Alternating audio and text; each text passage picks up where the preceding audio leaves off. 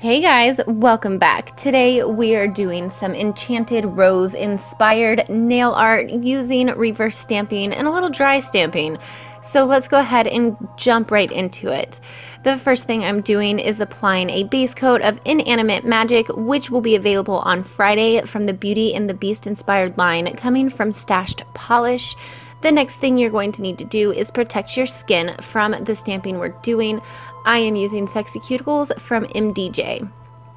Next up, we are going into this Bundle Monster Extra Large 205 plate, and we'll be using our Midnight Mischief by Painted Polish, as well as our Clear Jelly Stamper in Big Bling.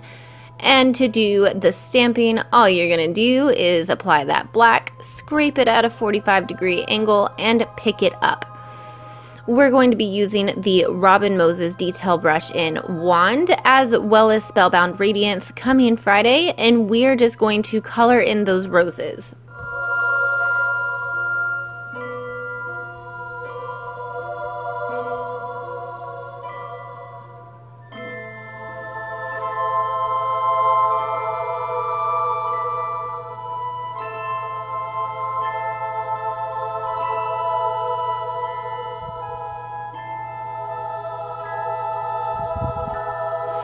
Next up, I am applying a very thin layer of my favorite quick dry top coat to give that Gladys work from our stamp something to stick to so that it doesn't tear apart when we stamp it onto our nail. Give it about 30 seconds and then go ahead and just lay down that image. And if you want more on dry stamping, go ahead and click that card in the top right hand corner.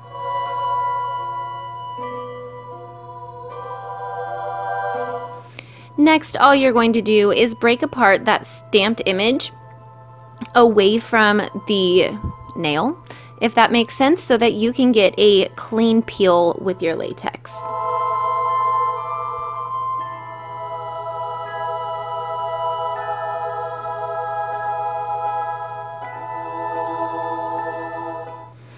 I thought that it needed something a little extra, so I'm going back in with that same wand brush from Robin Moses, and I'm just outlining the entire nail to make the design itself pop.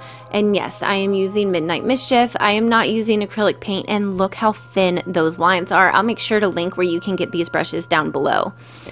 And of course, seal in your design with a quick dry to protect those enchanted roses and give it a beautiful shine.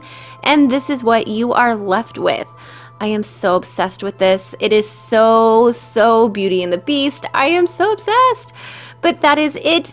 Make sure that you subscribe on your way out and check out that swatch and review of the Beauty and the Beast collection that I was just talking about. I'll see you guys in the next one. Bye.